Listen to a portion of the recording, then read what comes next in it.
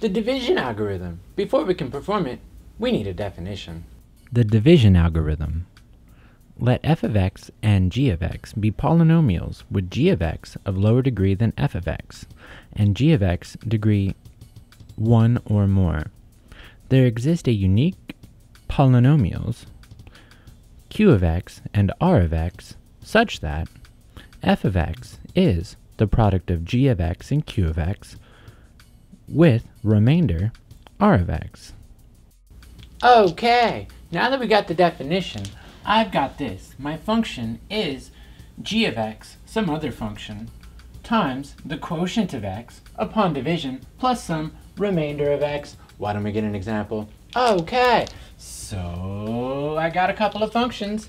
Yeah, it's not a special linear factor, so we're probably going to have to go old school on our division. So we go old school. Who's in the house?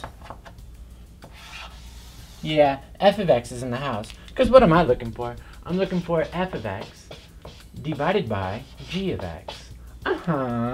Okay, so then on the inside, I'm going to have x to the fourth, yeah, minus 2 x to the third plus 30 x is squared plus 20 plus x plus 1. Okay, looks like we're going to have to make our house a little bit bigger. And then out the house, I'm going to put g of x. X squared plus 10. Oh, boy. So now I go through this old school division. What am I going to multiply x squared by to get x to the fourth? Oh, wait. I think I'm going to multiply by x squared. Yes. So then I'm going to multiply this by x squared. And I'm going to put it in the x squared column right there. Okay. This one times that one, put it there. X to the fourth. This one times that one, put it where? That's in the x squared term, so I'm going to put it right there. Yes, 10x squared. Oh, boy. Then I change the sign. I like to circle it. Lets me know I've changed it. And I add down. Here I'm going to get no x to the fourth minus 2x to the third. Looks like that's plus 20x's squared. Yeah, and then I'm just going to bring everything on else down. Yeah, plus 20x plus 1. Fun. What am I going to multiply x squared by to get a minus 2x to the third? It appears it's going to be a minus 2. Oh, minus 2x. Okay, this one times that one, put it there. Yes, minus 2x to the third. This one times that one, put it where?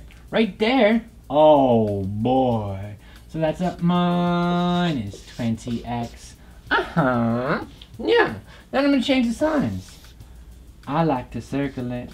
Lets me know I've changed it. And add down. No x to the third. The desired effect. Yes. This is 20x squared. Plus 40x. And then I bring down that 1. Plus 1.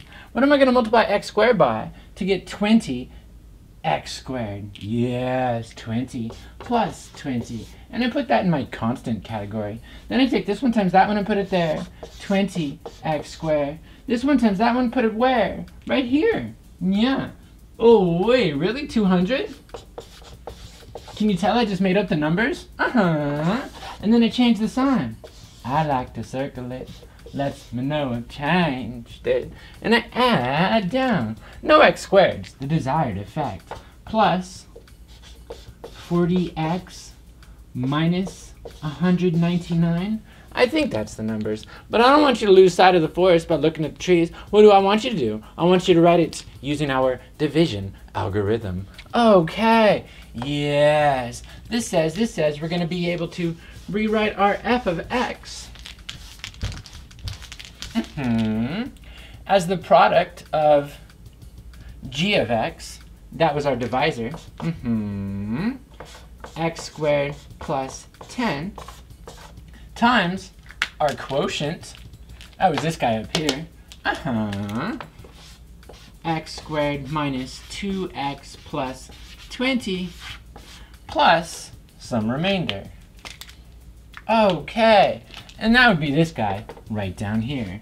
Plus 40x minus 199. And then what?